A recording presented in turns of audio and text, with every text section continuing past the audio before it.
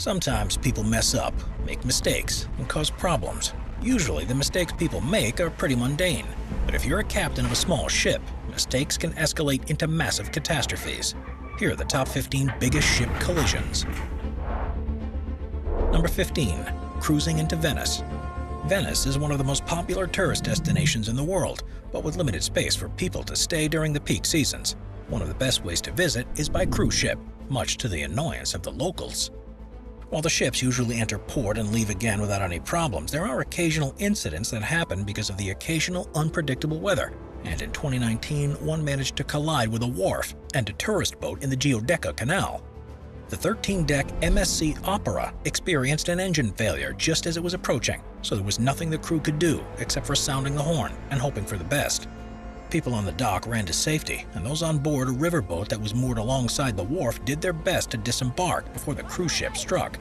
It hit the dock and then slid into the smaller boat, forcing it from its moorings and causing tens of thousands of dollars worth of damage. Fortunately, no one was killed, but 5 people were severely injured.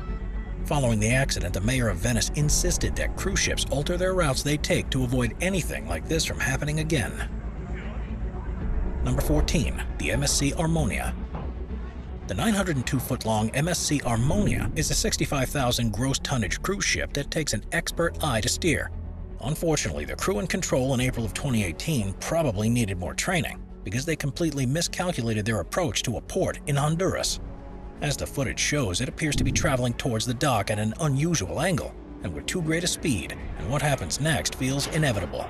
It crashed into the dock, causing a number of structures to fall into the water, and instead of stopping, it continued on around the shoreline to a nearby beach where it deployed its anchor. A few moments later, it reversed out into ocean waters, but quite how this happened still isn't clear. According to the cruise company that operates the ship, it had been scheduled to stop at the port, but they weren't sure how its route deviated so much that it grazed the end. Fortunately, no one was injured and the damage was minimal, but it could have been a very different story. The ship was able to continue on its 14-day cruise around the Caribbean, although everyone on board probably held their breath a little every time it approached a port for the rest of the trip. Number 13. Container ship versus football ground. You may be able to understand if a ship manages to hit a rocky outcrop that's beneath the waves, or a smaller vessel that's sailed in front of it and is obscured from view. But the one thing you'd always expect a crew in charge of a boat to be aware of is the mainland. Sometimes, though, it's not as easy as that, and this footage shows even the simplest of obstacles can prove to be too much to overcome. In 2014, it seemed like any other day. Joggers and athletes were using the Stanley Ho Sports Center in Hong Kong's Pok Fu Lam district in the same way that they always do. But on this occasion, things were going to get a little more exciting. The Hansa Constitution, a German-registered ship that was fully loaded with containers, managed to run aground on the shore just next to the park to the amazement of onlookers. The ship dropped its anchor in one last attempt to slow itself down before making contact, but it's to no avail. It became lodged in the bank and needed the assistance of 2 tugboats to drag it free. The company wasn't forthcoming with a reason why this may have happened, but the most likely explanation is that it experienced a sudden loss of power, which often means a loss of steering too. So the crew wouldn't have been able to do anything apart from watch and hope for the best. Number 12. The Yushin Maru 3. Despite international agreement between most countries of the world, there are still a few that continue to hunt and capture whales from the oceans, and Japan is one of them. The ships that go out to track down the majestic beasts are often followed by environmental campaigners, something that their crews don't take kindly to, and the results can be intense. This is footage of the Yushin Maru 3, a Japanese whaling ship that was being followed by 2 Sea Shepherd ships in 2014. The ships were doing their best to keep the Yushin Maru 3 away from any whales, and the Japanese crew resorted to dangerous measures to get away. They first tried dragging cables around the ships to damage their propellers, but after this failed, they resorted to even more extreme measures. At one point, the Yushin Maru 3 skipper decides to purposefully ram directly into the Bob Barker at high speed, which caused serious damage to this vessel. It's worrying enough to see an accidental collision like this, but the fact that it was an active decision to do so, and to the risk of crews on both ships, makes it a criminal act at best. Number 11. Container ships in Nansha Port. Container ships can carry such huge loads of cargo that when they face an emerging incident, it's almost impossible for the crew to slow them down or steer them out of the way in time. This footage was recorded in December of 2018 and shows what happened to two ships that belonged to the Quanshu Ansheng Shipping Corporation. The 4,300-ton Rianjin 15 was approaching the Nansha port in Guangzhou when it lost control and missed its berth. Instead, it sailed straight into the Haisu 10, a 698-ton ship that was already docked at the port, and there was nothing either crew could do to prevent it. A number of containers fell off the Haisu 10, and 16 were damaged. Following the incident, the Haisu 10 was left listing to one side, and the Port Emergency Authority had to deploy rescue teams to pump water out of its interior to stabilize it. The larger Renjin 15 also suffered significant damage to its hull, and while it didn't breach in the same way as the other ship, it was no longer seaworthy and had to go in for extensive repairs. Miraculously, no one was injured and no pollution was released into the water, but investigations soon began to determine who was responsible and how to prevent it from happening again. Number 10. Grain ship hits tuna trawler. In October of 2010, a 738-foot-long grain-carrying ship called the MV Grand Rodosi was approaching the Port Lincoln Wharf in South Australia when things went terribly wrong. As it came close to moor, it seems as if there was a loss of steering and the bow collided straight into a tuna trawler. Said by eyewitnesses to look like a can opener on a tin of baked beans, the trawler, the Apollo S, was split open and completely crushed.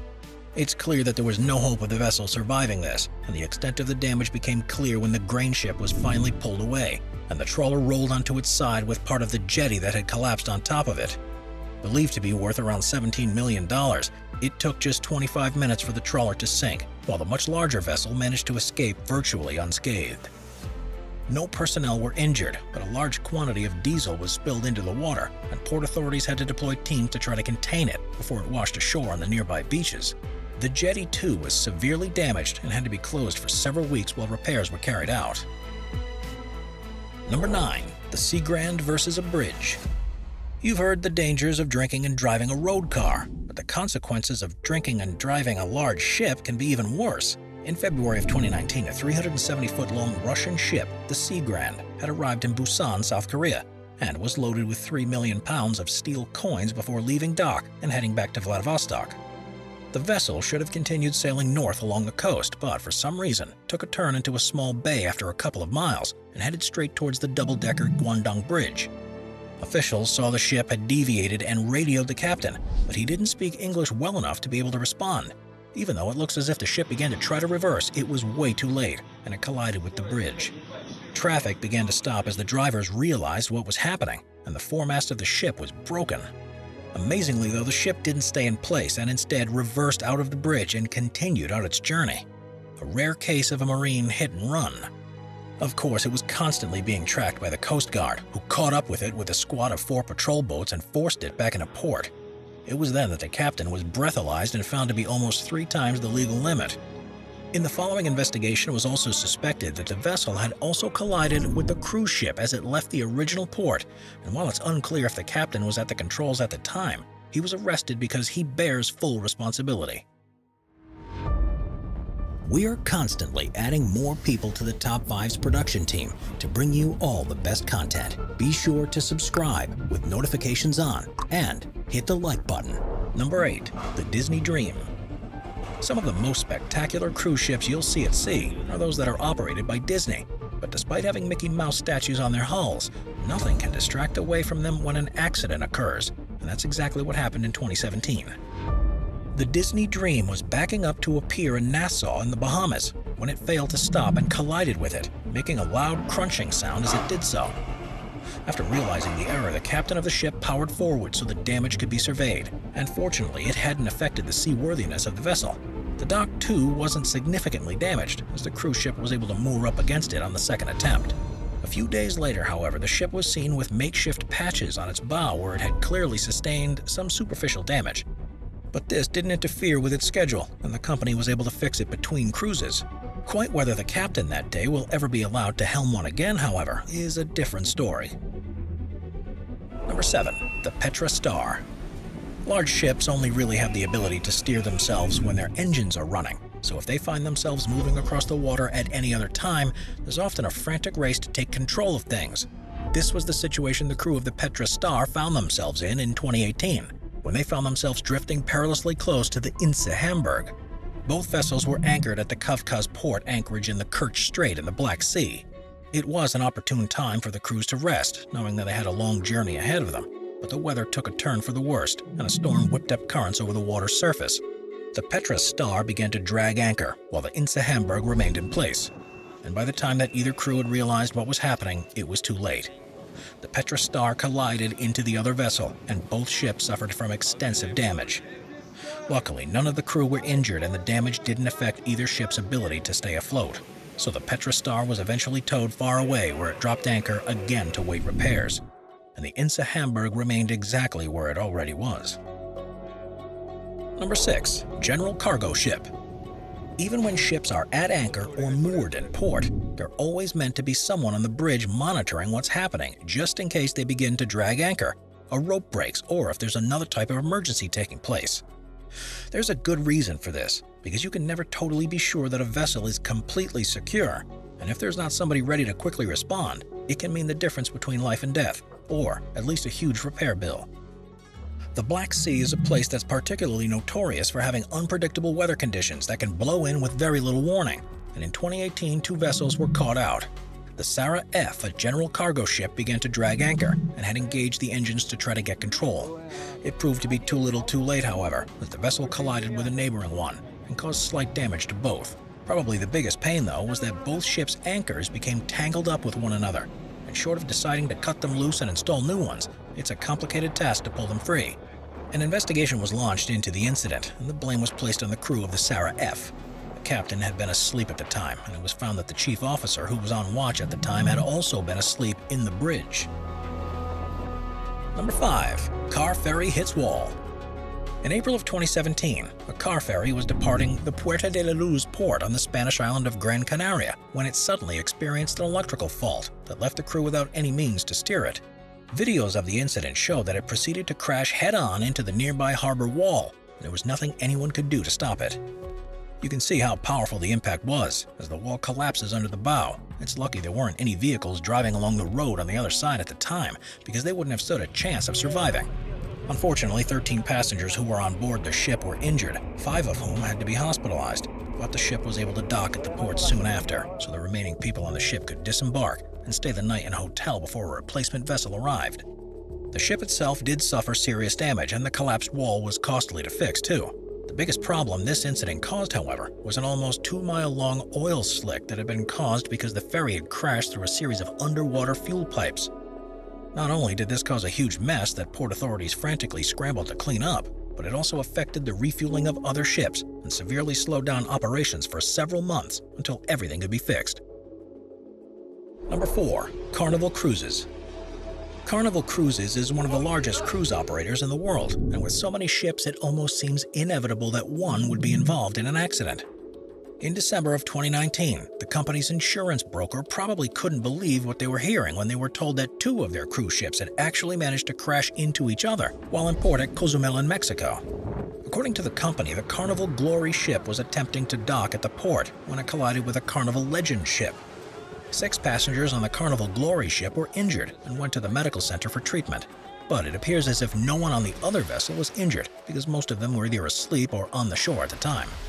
Most passengers on either ship had no idea that an accident had actually occurred, and it was only when they saw the vessels from the outside that the extent of the damage was known. Neither one suffered any structural problems that affected their seaworthiness, but there was definitely some severe aesthetic damage that led to the closure of several decks. The company never released details on the extent of the damage or the cost of fixing it, but the Glory definitely took the brunt of the impact and continued on for the rest of the cruise without any interference to its schedule. While this may seem bad enough, it was almost even worse. Another ship, the Royal Caribbean's Oasis of the Seas, was also nearby at the time, and had it become involved in the collision, the repair bill could have quite easily run into the millions. Number 3. The Milano Bridge. In April of 2020, the Milano Bridge, a 13,000-ton cargo vessel, was entering Busan in South Korea when it seemingly lost control. It had lined up alongside the dock, but kept swinging in towards the shore before crashing into one of the support cranes. The gantry crane was completely destroyed, according to port officials, and as a result, a full investigation was launched. The ship, which wasn't carrying any containers at the time, had been approaching the port at too high a speed and failed to slow down in time. According to the harbor master, it was traveling at 8 knots rather than the recommended 6 knots for approach, and it was also contending with a strong side wind. It was also too light to maneuver, as could be seen by the way the propeller was exposed above the water's surface, and this means that the ship wasn't carrying anywhere near enough ballast for a vessel of its size. It also managed to brush up against another container ship, the Sea-Span Ganges, during the incident, and authorities placed the blame firmly on the captain. In recreations of the event, they found that had the propeller been fully underwater and had the ship been traveling at less than 7 knots, then it would have easily been able to handle the situation and the incident could have been completely avoided. Number 2. The MT Heermand. There's a general rule in shipping that the larger ship has the right of way because it's more difficult to maneuver, and also because if there's a collision, it's almost always going to be the smaller vessel that suffers the most damage. Still, when you're dealing with 2 large ships that take a while to respond to controls, sometimes there's very little anyone can do but sit back and wait to see what happens. In 2015, 2 ships were attempting to navigate the same stretch of water near Singapore when they soon realized that there wasn't enough room for both of them. The MT Heermand, an oil tanker owned by the National Iranian Tanker Company, took way too tight a turn as it tried to maneuver around a larger vessel. Quite what the captain was thinking is not entirely clear, but he didn't leave anywhere near enough space to do what he was trying to do.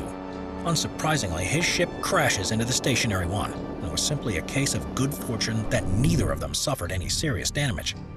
The Heermand was simply able to back off and reconsider its position before deciding that it was probably best to wait for its turn to enter the port like every other ship in the area was doing. Number 1. Singapore Harbor. Quite often with ship collisions, everyone around the vessels involved can see exactly what's about to happen, but for some reason the captains of these ships appear to be absolutely clueless.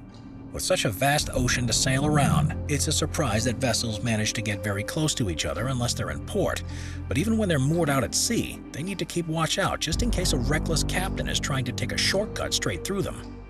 This footage shows one of the most reckless collisions ever caught on camera. It's being recorded by a crew member on a ship at anchor next to a larger vessel, who has spotted a cargo vessel that's on a collision course with it.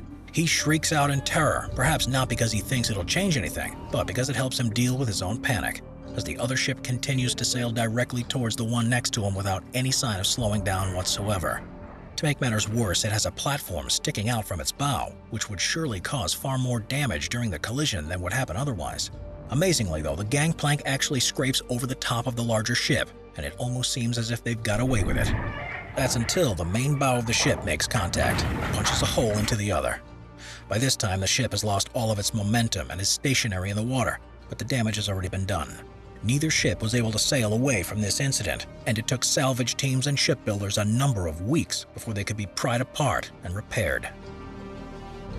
Watch our Waves playlist for more top 15 videos about massive waves. Sit back, relax, and binge watch all of our best wave videos.